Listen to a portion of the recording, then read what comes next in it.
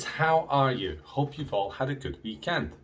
Okay, this week in our book we've been talking about movies, and we know that in movies there are many different jobs to do. So my question to you is, which job could you do best? So let's choose 4 different jobs. Let's say actors, cameramen, stuntmen and directors. Which of those 4 jobs could you do best and why?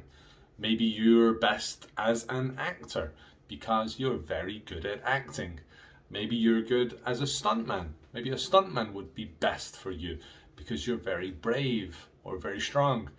Maybe a cameraman would be best for you because you take good pictures. Or maybe a director would be best for you because you're good at telling people what to do. So, which of those jobs could you do best if you were going to work in movies? Okay, that's my question for you this week. Have a good week and I'll see you guys soon. Bye-bye.